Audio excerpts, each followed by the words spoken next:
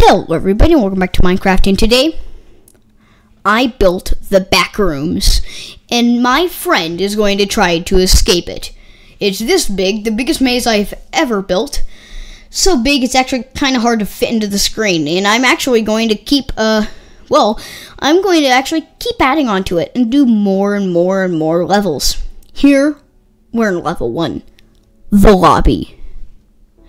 Now, this is a pretty challenging one because all of the rooms, they split off into different tunnels, and to make it even harder, there's command blocks setting you back. Alright, seems that he's going this way. And there's one of the command blocks. If he goes down that hole, it'll just put him there. Oh, whoops, no, I can TP's me too, because the command block command. So basically, if he goes into that hole, he'll come out the roof. So it's basically like an infinite thing that's pretty confusing. But yeah.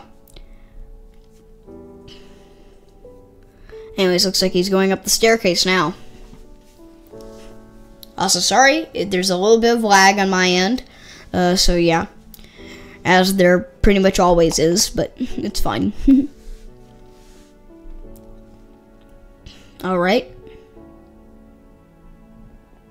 Alright, looks like he just went down the staircase really quick. Whoops.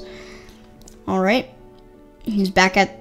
And now he's somehow back at this, the falling area. Now he's going back up the staircase. And now, he's back where he started. Pretty confusing, but yeah. Anyways. Looks like he's going to go straight. Alright, that's where he is in the maze right now. And looks like he's back into where he spawned. Now he's going back away from where he spawned, and looks like he found the second level. Also, I am using DecoCraft for this mod, for this little maze that I made to add on to the field. This is supposed to be like a little table. I don't know, it's just supposed to be like a little table that I thought would be sort of interesting to add. But yeah. So now he can break the trap door to go through the 1x1 block gap. Oh, and I also used the Hiker's Friend add-on to add lanterns. So I could use that to also add on to the Smiler effect, which is basically the Smiler, some sort of creature that lurks in the dark. So yeah. Here, he can take the lantern out of the item frame. He can actually hold it in his hand and turn it on. And then he can walk through the darkness and have it light up wherever he walks. It's super cool looking. So technically, if you were actually playing in the back rooms, this would keep the Smilers away. Live, craft, love. That's what that sign said, by the way. And then this is the party room. If you don't know what what it is, the party room is basically a version of the normal back rooms, but a ton of different rooms where a kid's birthday party would take place. So yeah. And there's another command block setting, which is supposed to imitate an infinite tunnel that you can never get to the end of. Yeah. Alright. And then, there we go. And then if he goes down that staircase with no commands whatsoever, it'll just bring him back over here into the first party room. So, pretty confusing. But yeah. Alright. Looks like he's confused on how to get out. But the way you do it is you use these vents hidden under the chair. And yeah, you can't really open both of the vents because one of them you'll also on accident sit in the chair from. But yeah. Then you have to go through the vents and become the imposter. I'm just kidding. If you get that reference, comment in the comments down below.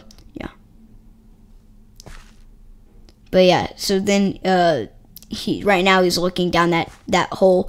It just leads to the void, so yeah, likely he can't activate it. And then he's into the pool rooms. Looks like there's something over here that I built. But yeah, so if you do that, you fall and it activates a command block that TPs you back to the very start of the pool rooms. So yeah.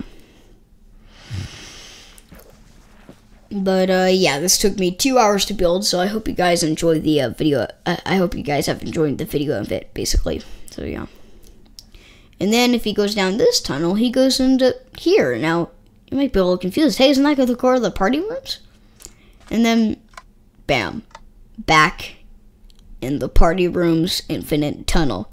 Probably pretty confusing, and I wouldn't blame you. I mean, it is pretty confusing.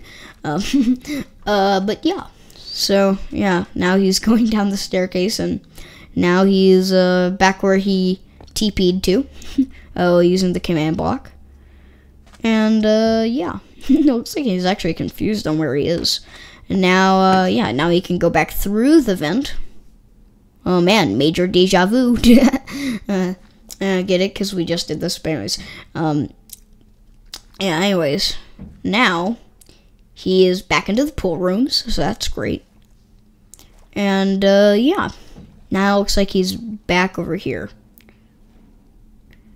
Looks like he's trying to see if he can get down there without an accident hitting a command block. No, there are command blocks there. I just put iron trap doors to, or iron pressure plates to sort of trick you. But yeah. Also, if you're wondering why he's still lighting up the area, it's because he has the lantern in his inventory, and it actually does light up your inventory by doing it. Looks like he's trying to get down. Cannot get down. Oh, there we go. He got through.